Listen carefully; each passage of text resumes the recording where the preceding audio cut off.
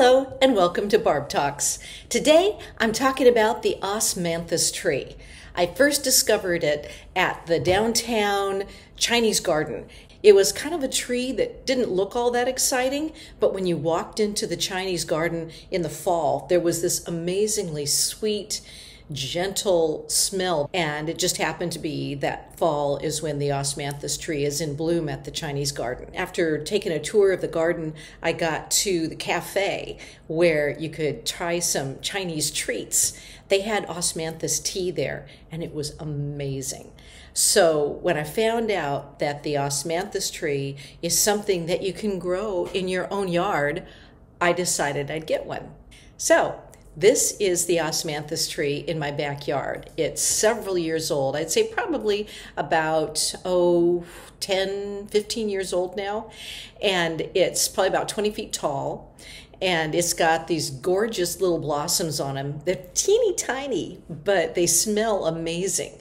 Now, the Osmanthus flower has a unique flavor as well, which is only slightly bitter and very mildly sweet.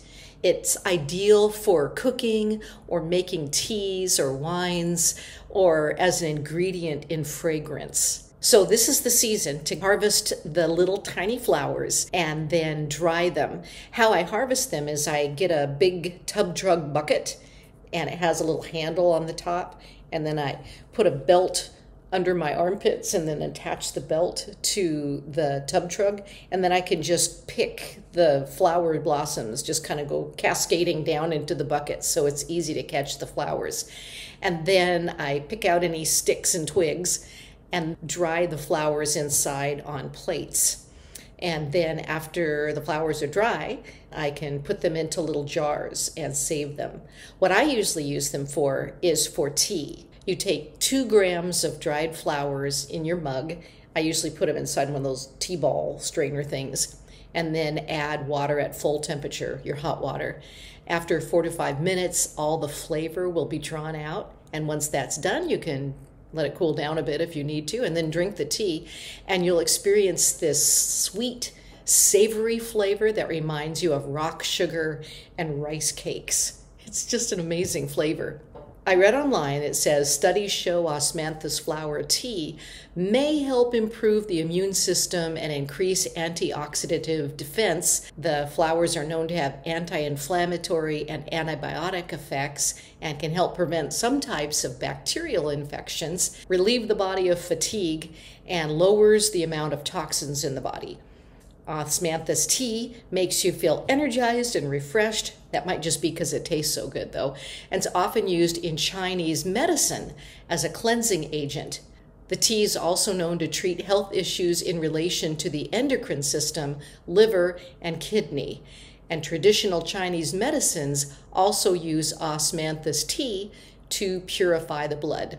Since I had plenty of blossoms this year, what I've done with my excess after I've dried them is I put them into clean used spice bottles and donated those to our local Center for Positive Aging that specifically has Asian foods that they give out to the Asian community. And I thought, oh my gosh, this is perfect. A perfect match between Osmanthus flowers and the Asian specific food community. So it's just fun. It's fun finding new flowers and fruits and vegetables and herbs, and then finding that you enjoy them just for their taste, their flavor, their smell, and then they might even have some useful uses as well.